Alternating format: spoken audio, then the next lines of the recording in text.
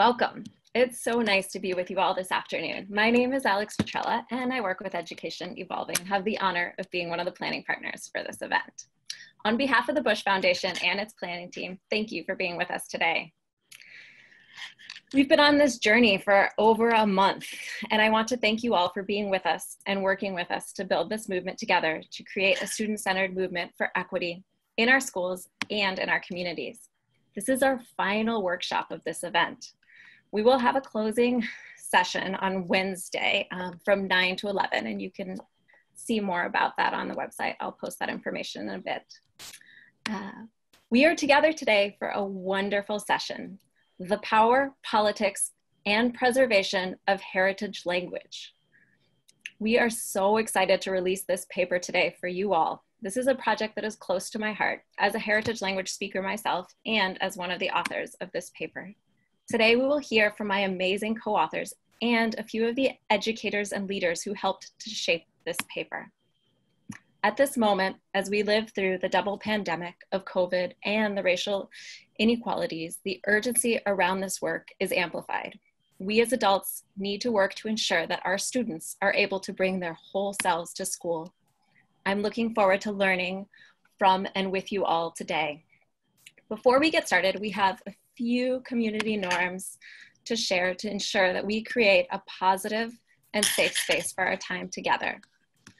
Please listen to understand, not to respond. Keep an open mind, assume you can learn from everyone in the room, consider different points of view and experiences, be respectful and kind, use positive language, be conscious to step up and to step back so that all who wish to contribute can do so. And please keep in mind that this conversation is being recorded. Thank you again for being with us today. Just a couple of quick tips. If you notice right now in the chat, it looks like folks are starting to talk, and that's wonderful. Please be sure to change. Right now, the preference is set to chat only to the panelists. We'd love you to switch that to panelists and attendees if you can figure that out so we can all be a part of the conversation. It looks like many of you have already started to do so, but if you can, please introduce yourselves. We want to know who's here today. And please continue to use that chat feature throughout the conversation. Another thing that we're going to ask you to do is to please use that Q&A feature. You'll see that along the bottom line of your screen there. And in doing that, you'll be able to post questions for our presenters and our panelists. And now I'll turn the conversation over to our two lead panelists, Danyika Leonard at Education Evolving and Kaiying Yang at Cal. Thank you so much.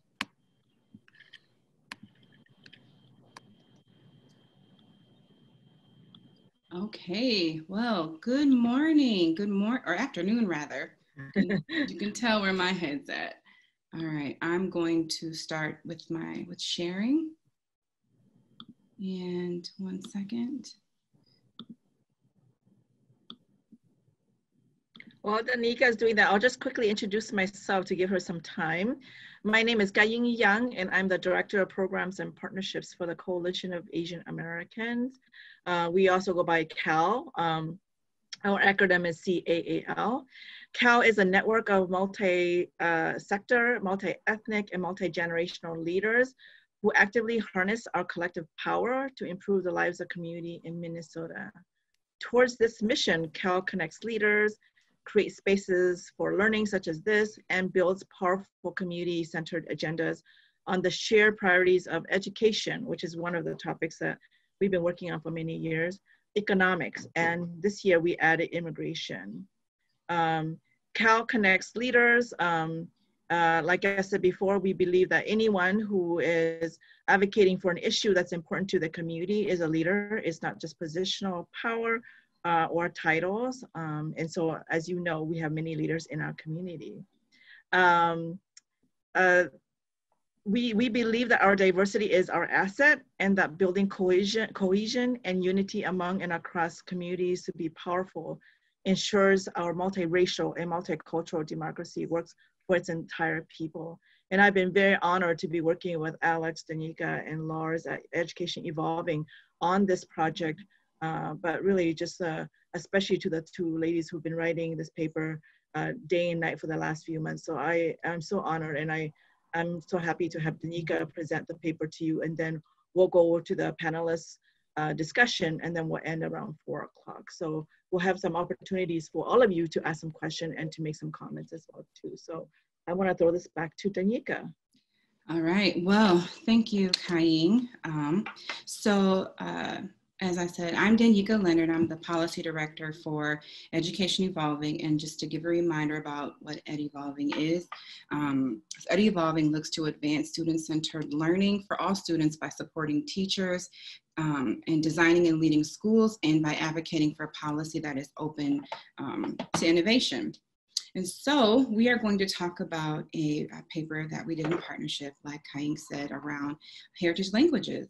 Let's get started. First, we want to make sure that we honor and acknowledge that we are on stolen land.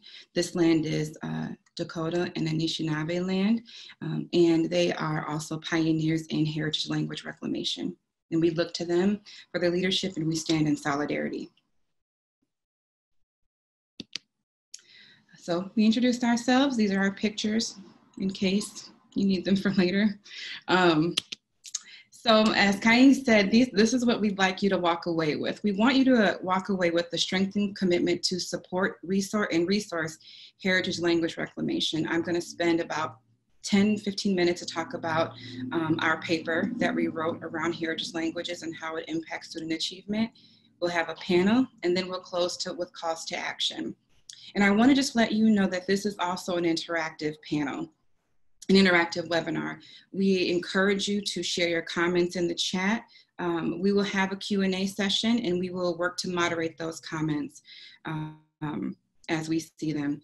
And also Alex Vitrella, the person who introduced us, is also a co-author on the paper. So Alex, I also invite you to make sure you share your perspectives on the presentation and panel as well. Let's move forward. So I'd like to anchor us in thinking about our students. And this is a statement from a scholar, Beverly Daniel Tatum, and she talks about what students see in terms of their identity and who they are and who people say they are. So just take about 10 seconds to think of one of the most awesome youth you know, and think of how they might answer these questions.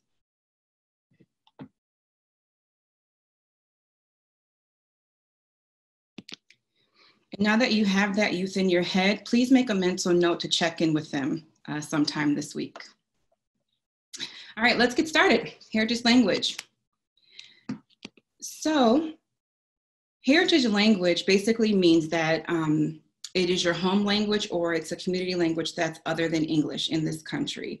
We have an estimated of 142,000 Minnesota students who speak a primary language other than English. And you can see the top 5, Spanish, Somali, Hmong, Karen, and Vietnamese.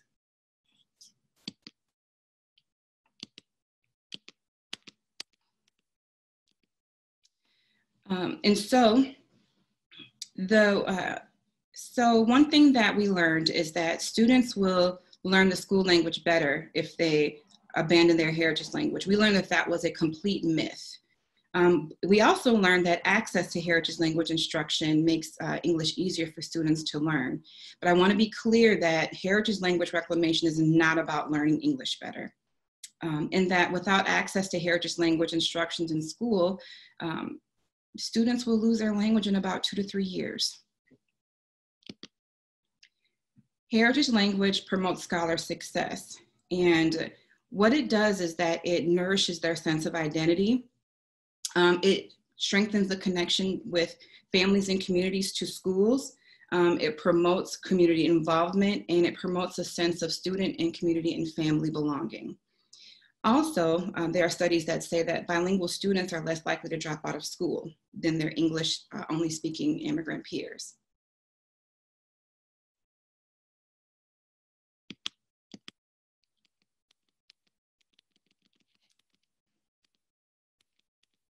All right. So when we're thinking about heritage language, we want to talk about the benefits of multilingualism and how that compares to the 21st century workforce skills employers need. As you can tell, many of those beneficial effects of being multilingual will translate into the workforce skills that employers say that they need, and for our scholars to be prepared for a global future.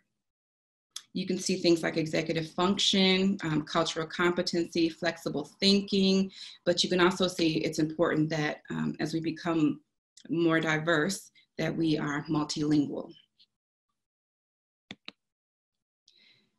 There are some state and federal policies that support heritage language. The first one is the Every Student Succeeds Act, and it requires states to include progress towards English language proficiency in their school accountability systems. And Kaying, feel free to jump in if there's anything specific you'd like to add. The All Kids Count Act requires MDE to disaggregate data and to provide cross-tabulated data on the most populous intersecting groups. Anything you want to add, Kaying?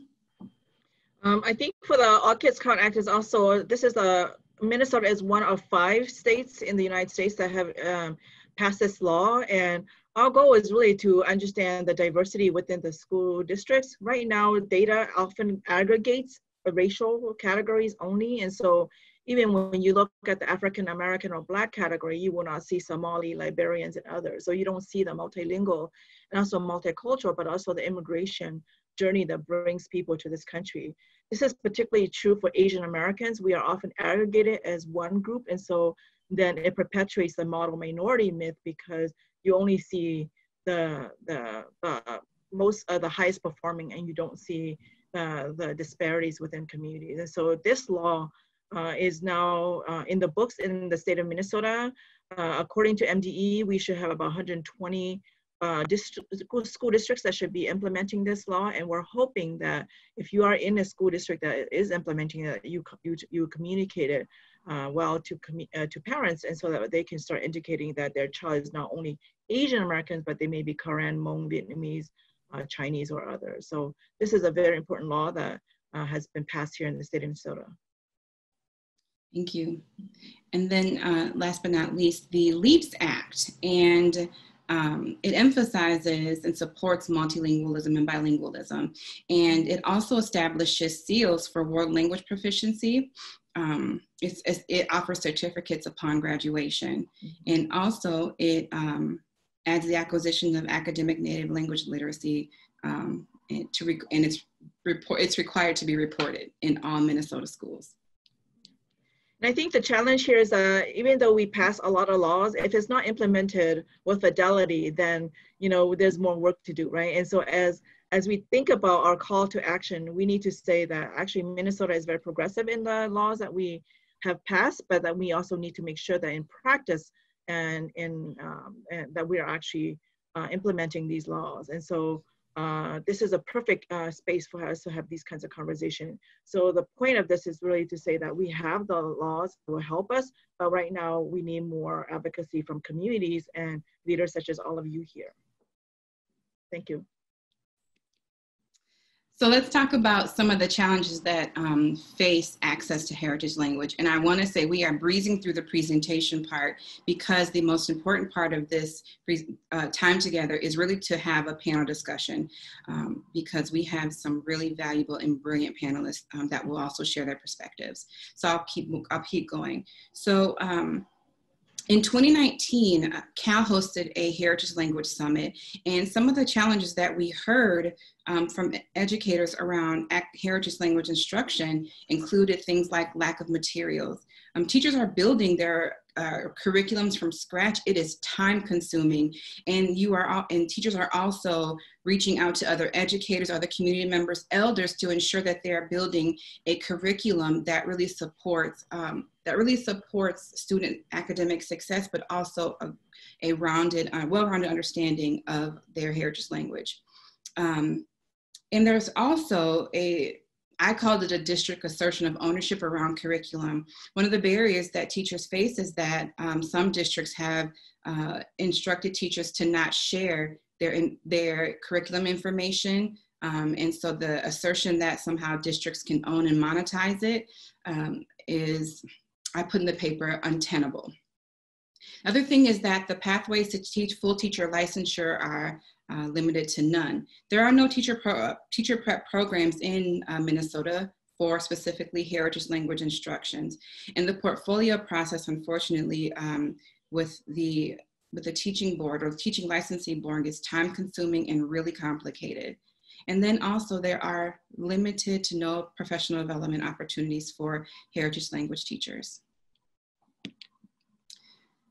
Other challenges include that the courses aren't respected or publicized, and heritage language instruction is vulnerable. When school budgets are cut, so are heritage language courses likely to follow. And also these courses are seen as elective and not as an opportunity to be required of someone's of graduation standards. The other thing that we learned was that just the model of Western education, it is in conflict directly with oral language traditions.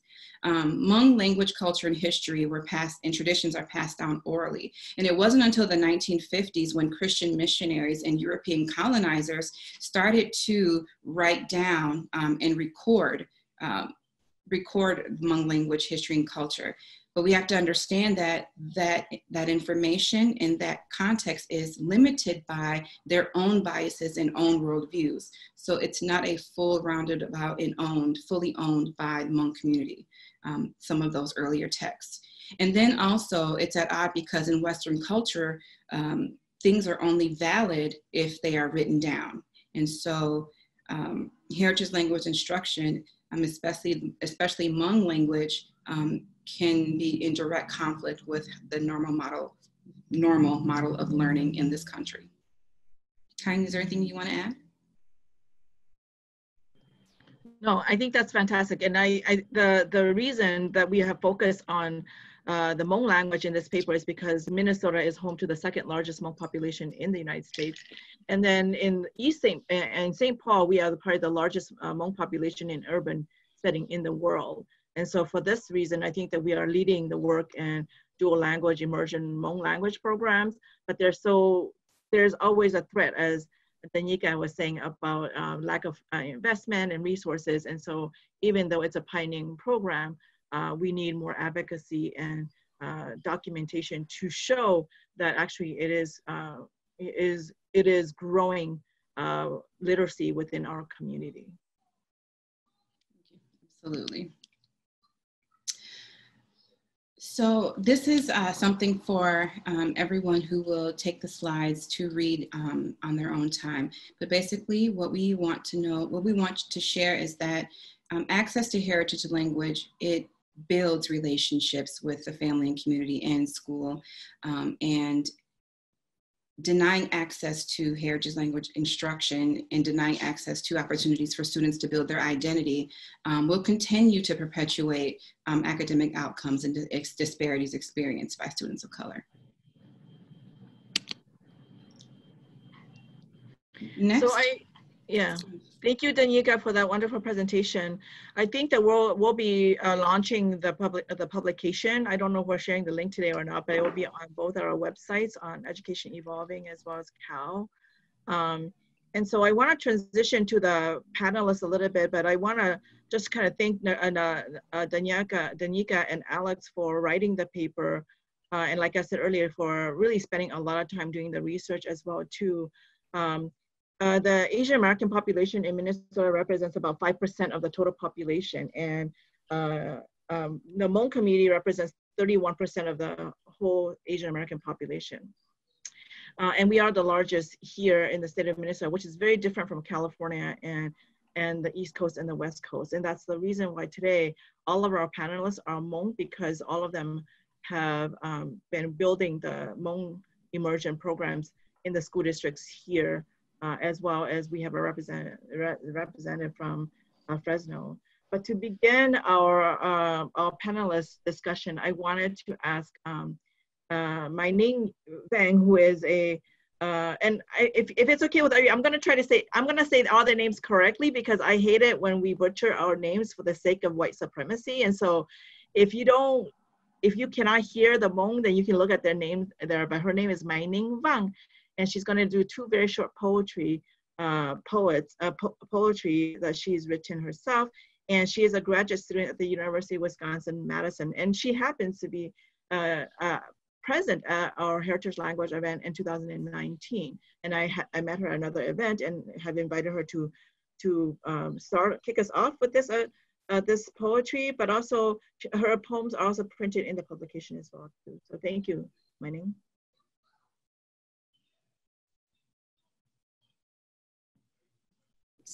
Okay, can everyone hear me? Yes. All right. What is your name, ma'am? My name. Yes, your name. My name is my name given to me by Guya. It is everything powerful and meaningful, embodying the strength from where I come. You won't find it in your white baby name books, but you stripped my name of its Hmong origins and robbed it of its significance when you colonized my name like you colonized my mind, the same way you twisted my tongue, just so it would make sense for yours. But you still confused my two-part first name for a first and middle. I am a whole person. Stop reading only half of my name. My name is my people's way of life. It is a healer called upon to resuscitate. It is the belief in our ancestors' protection. It advocates harmony between our world and the spiritual.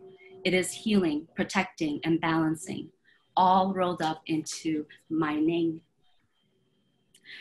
My name rings like the Ju on Guya's fingers as he called home my soul for the 7th of October. My name sounds like Gunya's voice on a cold November night as she calls in a new year that brings abundant blessings. But my name sounds so crude and so dry, coming from your anglicized, colonized, tone-deaf tongue.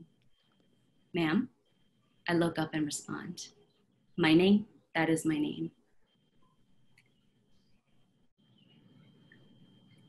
And then this next poem is called My Language Belongs in My Mouth, Not in Their Hands. They cut my native tongue out from my mouth, threw it into the melting pot of this America and boiled it until I couldn't recognize it anymore. Now they've sold it back to me, but my native tongue feels like a stranger in its own home. Thank you very much, Neng. I just had shivers throughout, so I really appreciate your poetry. I actually heard you read one of the poetry at an event about anti-Asian sentiments a few months ago, so I just really want to appreciate you contributing to this panel as well too. I want to thank the panelists for joining us. They are all people that I respect tremendously in our community. They are leaders, they're educators, and they have all experienced the educational system here in the United States. I was just reflecting that now the Hmong communities have been in this country for nearly 50 years.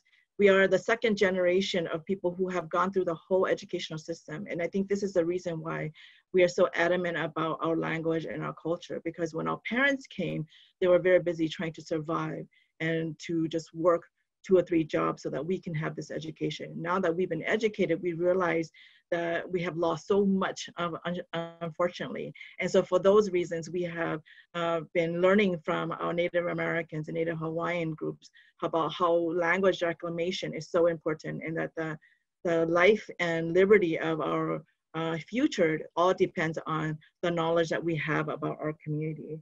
And so we have 2 rounds of questions that I will ask the panels.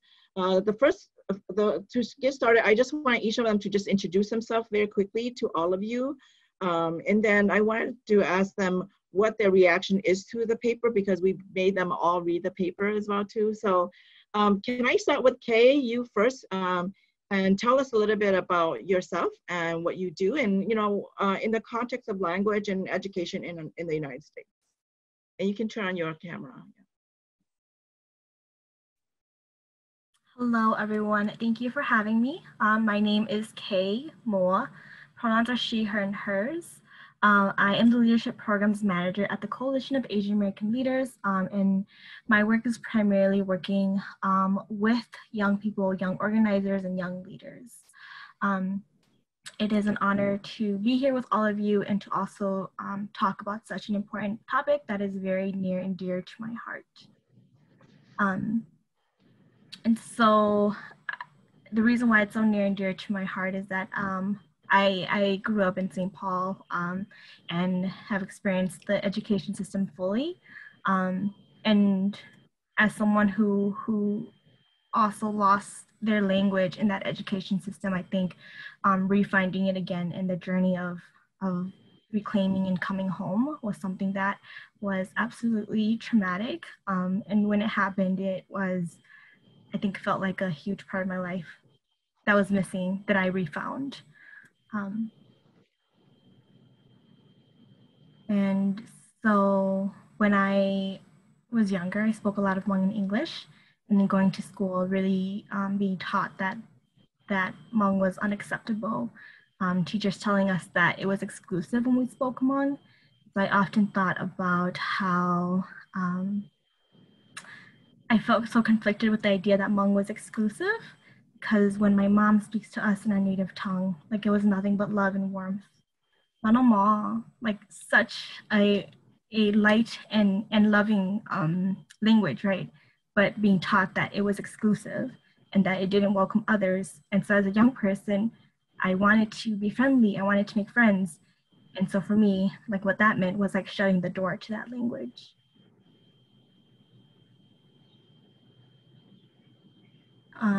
And then really not relearning that language until college, which was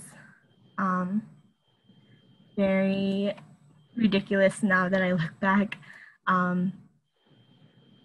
So transitioning from high school to college for the first time, learning about Asian American history, taking a Hmong language class, and really falling in love with the content, but also spending a lot of time in like shame, guilt, and depression for recognizing that I also didn't know who I was or who my people were.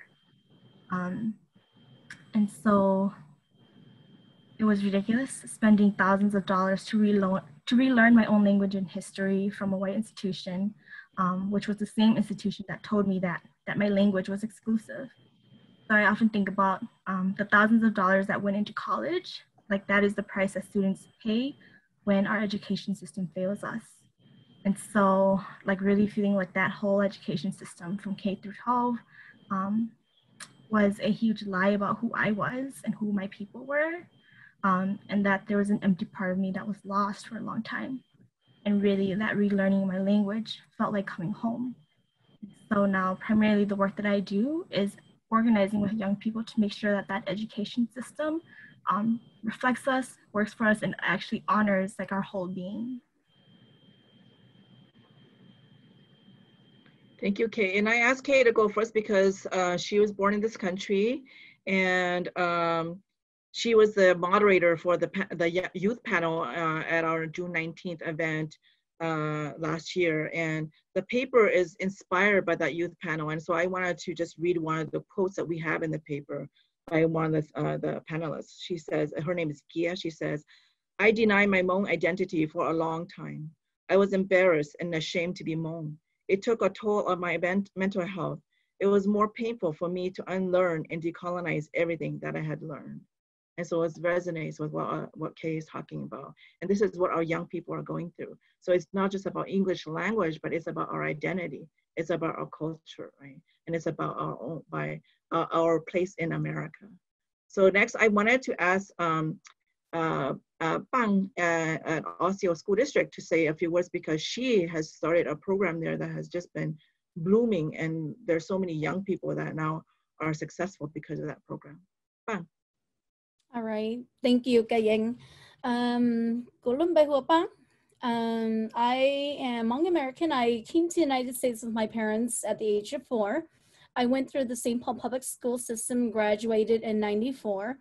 And throughout that whole 13 years of experience in the St. Paul public school system, what was missing were the teachers of colors that I didn't have, and also lacking learning about my own identity and heritage. And so when I got to high school, my mom was trying to learn how to read and write in Hmong, and she's like, "Peng, come to take this class with me at Lao Family." So we went to the community center and learned how to read and write Hmong. And that's how my journey began with my literacy with in Hmong.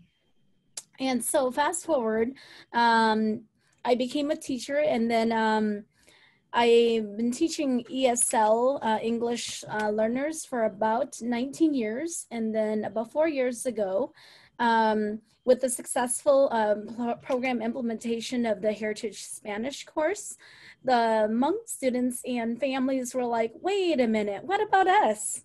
Why can't we have a Heritage Hmong program too? And so with the work of students leading the work and parents, along with a community organization like CAL, they were able to put a program, have multiple meetings, and put a program together for leadership at the at Park Center. And at the end of the journey, the 4 or 5 months journey, the EL teacher program coordinator said to me, you know what, Ping, let's write the course proposal, and then the rest is history. We've been working really hard for the last 3 years with our Hmong 1, 2, and 3 courses. We are going to be offering Hmong 4 this coming fall, and then 2 years ago, I asked my Heritage Vietnamese friends, I said, you know what about you guys? Are you ready for this? They're like, yes.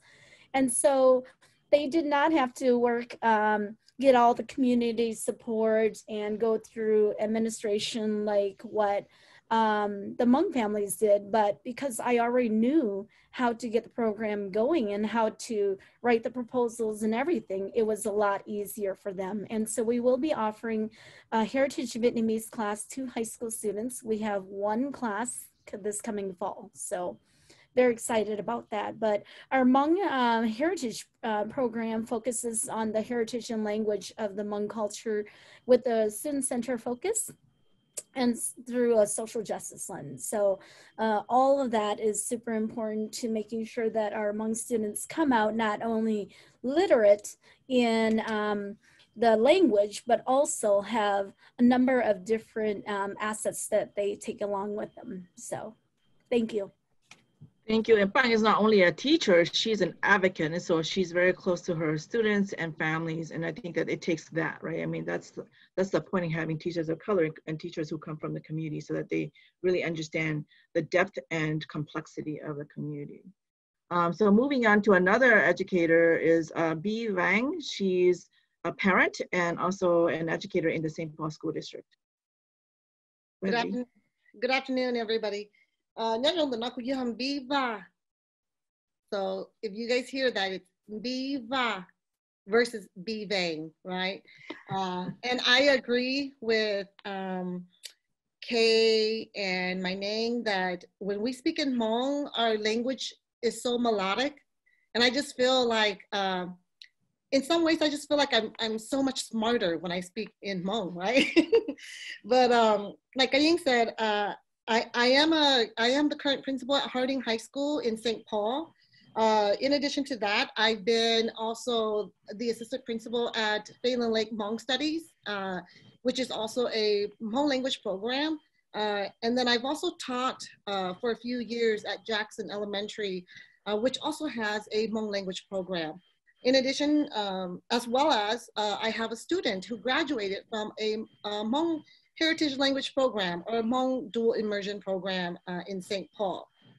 And so basically, I hope that I could be able to share with you all today my experience as an administrator, bringing that lens around programming, you know, how do we start a program, how do we get it going, and how do we continue to support and sustain that program from the aspect of budgeting, prioritizing, as well as the lens of a parent of a child, you know, who went through a program, not from a very young age, but you know, from midway through her elementary years. So my daughter attended Jackson when she started 2nd grade, and you know, by that time she was already fluent in English, and actually by that time English was her only language that she spoke, and she basically did not pick up Hmong from her grandparents or great-grandparents who were her caretakers at that time. And so my husband and I wanted her to be able to learn Hmong in a setting where she was going to be pushed rigorously to learn the language. And it took her about 3 months. After the first 2 months, or right about the first 2 months, every day she would come home and she would cry. And she would tell us that she did not feel like she was intelligent, that she did not want to take Hmong, that she couldn't communicate with anybody in her class. Her teachers refused to communicate with her in English, and she was not willing to continue. Being the educator that I am, because my husband was ready to take her out. At that 2-month time, he was like, we're done. I told my husband, I said, just give it some time. This is what happens when we are put into an environment where our dominant language is not spoken. And of course, my daughter, at the time, her dominant language was English. And so she stuck it out for another month. And after that 3rd month, she started to blossom. She started to blossom in a way where we couldn't take note, we did not take note of prior to her going into that class. And when she started reading in 2 languages, she could read it in English, and then she was starting to pick up Hmong, not just verbally and orally, but she was starting to become literate in Hmong. She developed a different sense of pride in who she is, and an acceptance, and Kaying talks about identity, and acceptance of her identity on a deeper level. And one thing that stuck to her to this day is the fact that she could communicate with our Hmong elders. And, she specifically said that if she didn't have that opportunity, she would not be able to communicate with those who did not speak English. And, to this day, she is very proud of herself that she could have those kind of interactions with folks in the community that does not speak English. And so from sharing these kind of stories, or my experiences through my daughter's growth in her dual language program, I hope that we're going to be able to shed some light on how important the support and the advocacy for heritage language is. Thank you very much, Bea. One of the students said that at the panel, her name is Gay Kamui. She's Korean. She says, it is very important to learn your heritage language and culture because it really helps you to connect and communicate with your grandparents who cannot speak English. Also, it helps keep the language, culture, and history alive. And many of us live in multi-generational families. And so can you imagine that elders and young people cannot even communicate together? I mean, we should be ashamed of that, right? And our education system should be worried about that. So I want to transition to Doua Vu. She comes all the way from Fresno to us, and we went to visit a Hmong program in Fresno, and guess what? They were using books that were developed by our educators in St. Paul School District. So even though we are a pioneering community here in St. Paul, and I know that we're supporting programs in California too, but in Fresno as well too. But Fresno and the San Joaquin Valley is probably the largest Hmong population in the United States, and Doua has been a long time advocate there for heritage language reclamation. So please tell us your story, very briefly. Thank you, Kaying. Welcome, everyone. Thank you for joining us today. And thank you, Kaying and Danyika and the entire team for hosting this webinar and including me as part of this presentation. As you just heard, my name is Doua Vu, and I am the manager overseeing our Hmong language program in Fresno Unified School District, which includes our elementary DLI program at 2 sites.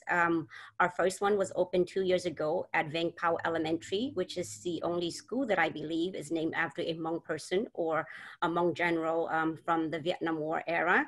And then this coming school year, we're very excited that we'll be adding our second site at Balderas Elementary. I also oversee our Hmong Heritage Speakers courses, which is offered at all of our 7 comprehensive high schools, plus 1 specialty school. This is my 24th year in education as a longtime advocate for heritage language education. I know that one of the prompt was to also share about experience growing up as a Hmong American. So I want to say a little bit that I growing up, I don't recall feeling like a Hmong American. I don't think that this was even a concept for me until college, because in grade school I was more closely connected to the Hmong community. Hmong was my native tongue. I ate Hmong food. I attended Hmong events. I was surrounded basically by Hmong people outside of school. So I don't really have that opportunity to have what you would call that normal Hmong teenage experience, American experience, because I was raised in a very traditional Hmong home where I wasn't even allowed to participate in extracurricular activities. And so, although I did have some non-Hmong friends in elementary schools, I began to hang out more with Hmong peers starting in middle school all the way up to college. It wasn't until I was in college that I started getting more actively involved in the Hmong Student Association and taking Asian American Studies, where I discovered more about my history, my culture, my language, where we came from, and our contributions to America. But I started feeling, I started to develop a sense of pride in being Hmong. So even though I grew up being very Hmong, I had that Hmongness in me, I didn't really have that Hmong pride.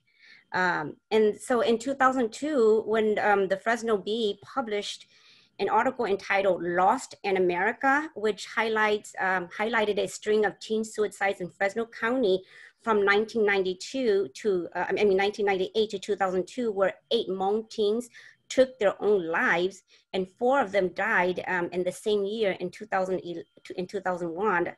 This alarmed the community and caught the attention of one state legislator, Assemblywoman Sarah Reyes, who came to a women's gathering where we were organizing a camping fundraiser for the first person to be elected to the Fresno Unified School Board. She demonstrated genuine concern and wanted to hear the experiences of our group and wanted to know what we can share with her to help her do something at the state level that would help address this issue and help our community. So I basically share my experience growing up, as I just mentioned, about not seeing my history, my people reflected in the mainstream textbook, not knowing that we came over here with so much contribution to the Americans as American allies in the secret war.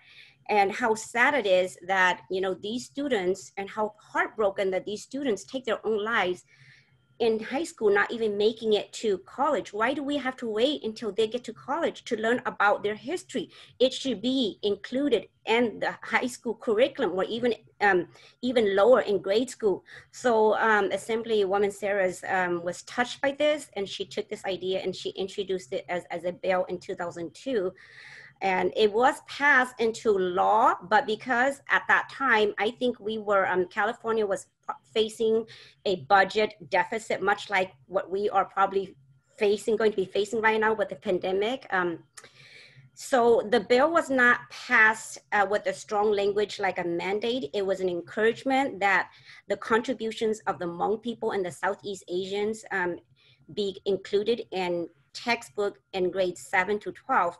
So that way money is not required to be allocated to states to develop the curriculum. So as you heard Kaying mention earlier, even though the bill was passed, I have not really seen this bill come into fruition. In Fresno Unified itself, we've developed some curriculum to support this, but it's really been just contained within Fresno.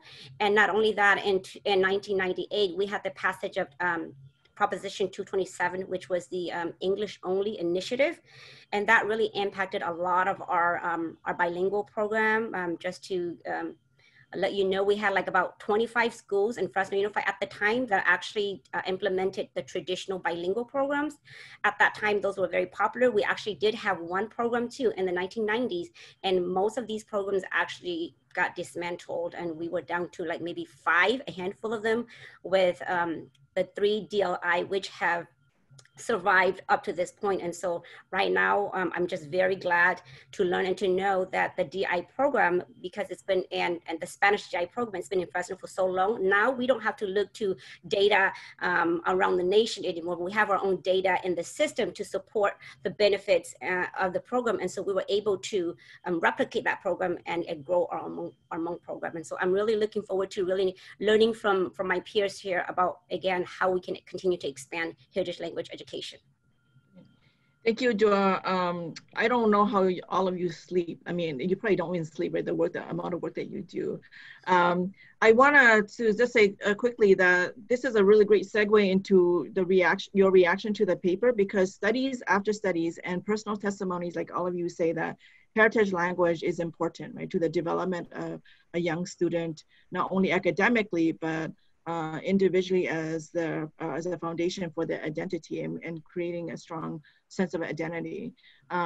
So the paper is really to just re-emphasize that, but we also know that in reality, we continue to fight for more resources and advocacy for making sure that there's sustainable support for these programs. So can I just do like a popcorn to see what your reaction is to the paper?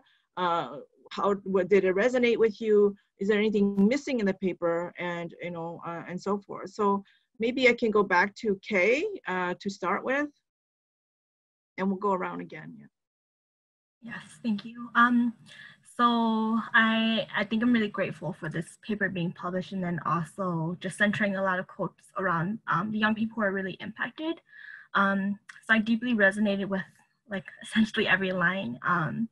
And that it really reflected true to my experiences and like all the emotions that I was going through growing up. And I want to share that the reality is that with or without papers and research, that our experiences have always been valid and worth listening to and worth taking action on. And that for hundreds and centuries, issues like these are things that communities of color have always fought for and advocated for. And sometimes I wish we didn't need to take it this far for our, that explains and breaks down our pain and trauma for us to be heard. I think that as people doing this work, we always honor our truth and speak truth to power. However, I think that's not without a lot of pain and re-traumatization. I think whenever we ask anyone to testify about why it's hurtful, I think that we're asking our communities to revisit a lot of painful experiences in history. Essentially, the essence of language erasure has ultimately been really violent and traumatic to a lot of our communities that have experienced war and genocide and oppression. Sometimes I think speaking our own language has led to people being really violent to us in public. And so that there's also a lot of fear in doing our advocacy work. We see the importance of it, but the reality is that when I was younger, I remember being at the store with my mom and having to translate with her, whereas the cashier was acting as if she didn't exist, just because my mom didn't speak English. And so I think about how the lives of our communities depend on this to be something that's more normalized. Otherwise, we will continue to be denied services that are life and death. We'll continue to be assaulted for not speaking English in public, and that's still very real today. So that all of this has really real consequences. But with that being said, I think I'm hopeful to see change and action come from this, and that it's a really important step in the right direction. Thank you. Great, thank you very much. How about Doua? Since you're all the way from California, I want to make sure you have a few words before we end time. Okay. Well, I think that it's really well written, succinct, and organized with the the introduction on heritage education and why it matters, as well as the benefits of being a multilingual speaker and the policies that has affected or has brought about positive changes to the program, and highlighting the different programs from various districts, and including the challenges. And I really appreciate that the student voices has been woven throughout the articles. I know that we've also taking student surveys at the end of our program each year. And so I hear the same thing coming from our students expressing how appreciative the classes have been for them. I appreciate the disaggregated data in terms of the population growth and the Minnesota area, and I know that that's your focus. And I would like to see, and I'm not sure if maybe you already have this in mind already, but I would like to see more written on the Hmong DLI program in particular, because again, as the letter itself say, there's not enough research. And so just, you know, in our data-driven world that we're all living in, and, you know, is a part of our work, for us to continue to promote these programs, we need that data. And just knowing that the St. Paul programs have been in existence for so much more longer, there's enough evidence at this point. And so I was hoping to really see that call out in this article, but it wasn't. So I'm hoping that this is something that your group will take forward and highlight for us. And also, I know that when I was passing this out and sharing it with folks that I know in California, the Sacramento group reached out to me and say, well, what's this? You know, how come our program is not being highlighted? So I was just thinking, and at the time, I didn't even realize that when you were visiting, it was going to be included in this paper. And so I was just like, oh, I don't know, they just came and visit, but you know what?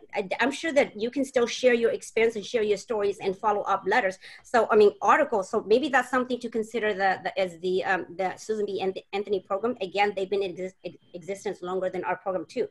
So I just want to say that I really would appreciate having data showing again how well the Hmong students who are in the DLI program, because the research in general shows that, you know, in most of the other languages like Chinese or Korean or other languages, that they do outperform students that are not in the DLI. So I would like to see that highlighted, so that way we can continue to use those data to expand and grow more DLI program. And I'm just very impressed or very appreciative that our Fresno Unified Board has really supported the Hmong DLI program in Fresno. And in just 2 years, we were able to open our second site. I'm sure that, you know, it took a while before you were able to open the second site in St. Paul.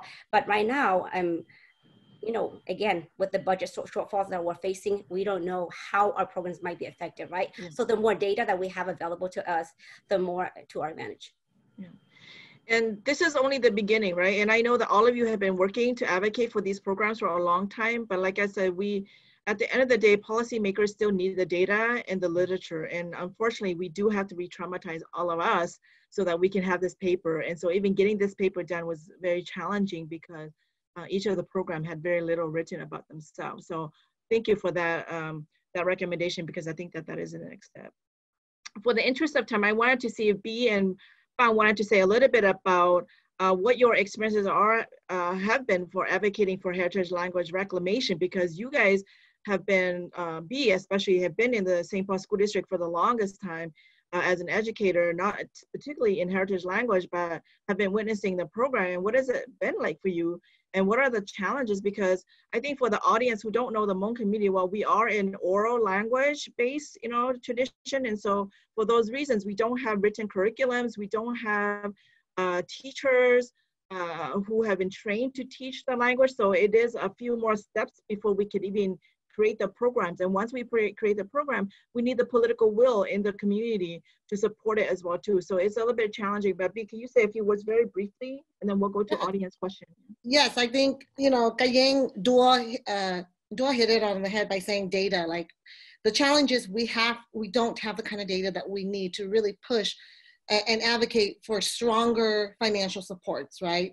So that piece is so important. When we can't really say how well our students are doing, and we can say, we know with formative data, but we don't know with anything more than formative data. Like, we don't have research, empirical data to support our claims. That's hard. These are claims that are hard to make.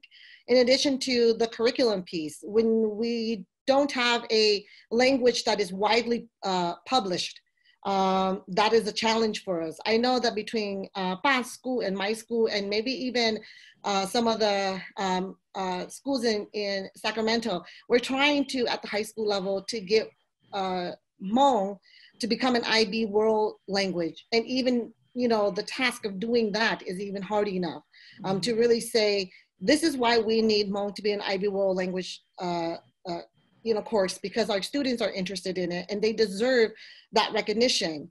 But the pushback is, well, what publication do you have out there? How many books? Books written in Hmong for how many eras? And all of these things, when folks don't understand that we are a very young written language, right? And so without reports like this, shedding the light and sharing with legislatures, with district folks, district level folks, the people who control the purse strings, it's going to be really hard for us to continue to do this work on the ground, meaning the teachers who are teaching in these classes, working additional hours with very little financial support. Yeah, and I just want to say that we do have a call to action as one-pagers that is part of the publication. And so maybe in the chat, I know we're running out of time, but for some of you, if you heard something that resonated with you and you want to act on it, maybe you can type down what you would like to do to support a heritage language, not only for Hmong, but there's Somali, there's Spanish, there's Dakota, Ojibwe. There are a lot of other languages in the state of Minnesota that need support, and we're highlighting the Hmong program today. Vang, very quickly, what do you have to add to this? And then we'll entertain one or two questions from the audience. I would say that policies drive a lot of things, a lot of decisions that our district makes. And so with the LEAPS Act, the Seal of Biliteracy, it really helped our Heritage Spanish program get started. And then it was so much, it made sense to make sure there was equity. And so having the LEAPS Act getting passed was key. We also know that, for less commonly taught languages, it's not seen as a valuable language compared to French and Spanish and German. And so this requires so much more that students have to do, students, parents, and the community have to do, along with staff members as well, because oftentimes as a staff, our voices aren't as important as those who are from the community. Working in this heritage language reclamation, it is very, very difficult to work in silos, and if we're all doing this work in silo, it's very, very challenging. So if we can get people to come together, work together, to collaborate our knowledge and resource, etc., we're really not working harder, we are working so much smarter. So thank you. I know we're out of time, but can I just ask all of you to stay with us for another 5 more minutes? We do have one question from the audience. And then I also want to say, I see Kate, we know that there's a Hmong program in Minneapolis as well too. We know that with the district design in Minneapolis, the OSIN is going to be a pathway to Patrick Henry. And so I'm really pleased to see Minneapolis leadership here on the call. And we definitely need to work together on making sure that that is stable. There was a question, Danyika, on the Q&A, right? Do you want to? Yes. One moment. I am trying to find that question because my screen is full. Oh, I see here. Okay. What will support and empower young people from the community to go into education and become heritage language teachers, or any discipline, really? What will support and empower young people from the community to go into education and become heritage language teachers, or any discipline? Who wants to take that? I'll take a shot at that. Brad, thank you for asking the question. I think that our students are inspired. They do want to go into education, but to go into a heritage language program that doesn't really have any backings at the college level or the university level or licensure to even call it their own is really hard, right? So again, it is going to take all of us to do this work, to make sure that we connect to MDE, we connect to PELSB, and we let them know that we need language teachers or heritage language programs and licensures in our state, so that the teachers who are going into this track can't have those credentials. Oftentimes we, like we have to pull our EL, ESL teachers to teach in the Hmong language, And when they move out of that category, they're really not protected. And so, you know, when they're not protected, you know, because they're teaching outside of their licensure area, we have to apply for them. We have to apply for a variance for them every year. And that makes it really hard for many of our teachers in St. Paul. And I'm pretty sure elsewhere too. But we need to work on getting the licensure programs at these universities and then recognized by PELSB so that our teachers can have the necessary or the appropriate licensure. Vang, what are your thoughts? No, I was just going to add that every year I do a one lesson, 50 minutes, all about teaching. And I talk about teacher salary. I talk all about the challenges, all the great things and why I'm still teaching. And every year there's always one or two students that says, Miss Yang, you really changed me. I want to become a teacher. So I think it starts from seeing teachers who look like them, talk about the teaching profession from that perspective and inspire them. Yes. I'd also just like to add quickly that I hope that everyone who is on here today are connected to the young people in your lives, not just as mentors, but also just as peers, and really seeing that they have a stake in this and that they really have really valuable lived experiences and opinions to share. And I think oftentimes the root of this is also learning why not. So why don't we feel that young people are empowered or interested in going into the education field or anything really, right? Is that they know the answers, they have the answers. A lot of times their lived experiences speak to those answers, right? And I would just share that as a person who works primarily with young people who organize and advocate in the system, that they're oftentimes met with the sentiment of that they're too young to have a voice, or that their experiences or opinions about what needs to change is invalid and that they're incompetent, right? And that's the system that's currently set up to support and uplift young people, right? So when you have young people who are in that system that already teach them that they're not capable or that their voices aren't valuable, it's hard for them to then go into that field, right? And as a lot of us have shared, is that the education system has been pretty traumatic. So then we're asking them to go back to fix a system and a problem that wasn't created by them. So just wanted to share.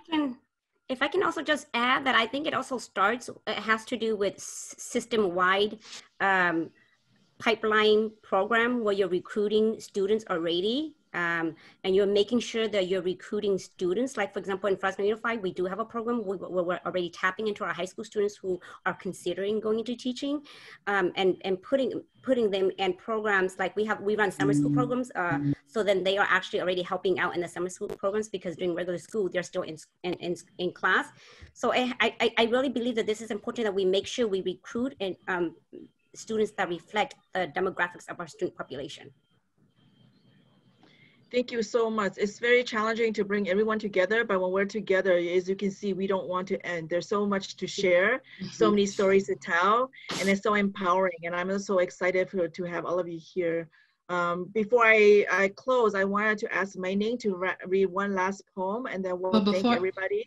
Well, one more thing. Before we close, I want to invite the attendees to share in the chat, what is one thing you can do when you leave this session to support heritage language reclamation? Feel free, as Neng is reading her poem, to share your commitments in that chat, and we'd love to take them and make sure that some of those may be included in some of our calls to action. Great, thank you. Neng, one last poem. Yes. So actually, if I could also throw in kind of a shameless plug, the poems that I'm reading are from a book that I recently just published with her publisher called They Shift From My Liver to Yours. And all the proceeds made from the book sales are going to a critical Hmong studies program at UW-Eau Claire. So yeah, so this next poem that I will be reading is called Internalized Inferiority. I am still learning to love those parts of myself that I rejected 25 years ago. For though you cannot see the scars that 14 years of public schooling have left, I am reminded every day that I fight so hard so that one day, no Hmong child will say to herself that she won't speak Hmong at school, so her classmates will befriend her. So no Hmong child will believe that her culture and her people are unintelligent and undesirable. So no Hmong child will be embarrassed to pack for lunch the food her mom cooks at home. So no Hmong child will feel the burden of having to explain who the Hmong are and where we come from. So no Hmong child will have to wonder where she goes to visit the homeland her parents talk so fondly of. So no Hmong child will have to question whether she's Hmong enough or how she can be more Americanized to fit in. So that all Hmong children will feel valued in their skin and see that they too are worthy of love. Thank you all. Thank you, Everybody, here's the book. Yes. Here you are. So you just know the cover when you see it. We will make sure this link is also posted in the chat. And my Neng, if you can do that. We bought a couple of copies. I just want to thank each of the panelists for your time and your wisdom shared with all of us today. I want to thank all of you who participated on this call. I want to thank my partners at Education Evolving for being so patient with me and for really doing the majority of the work here. And of course, I want to thank all the contributors to the publication. We have a list of them on the slide, Danyika. And then I want to thank the Bush Foundation for your generous funding when we had our heritage event in June, and your continued support in the learning journey that a few of us are part of. And Danyika, you have the last word. Oh, let's see. So, and I'm actually going to be reading your words. Okay. Through heritage language reclamation, we have the collective power to shift the tides and reimagine student-centered and equitable education for all students. So thank you, everyone. And thank you, Ka-ying, for your partnership. Alex, thank you for being a great co-author, and we appreciate your time. Everyone, take care. Thank you all so much. This was really, really exciting and just a wonderful culmination to a lot of work. And as all of you said, this is just the beginning. There's a lot more work to be done. This is just putting it down on a piece of paper, but we've got a lot of work to do.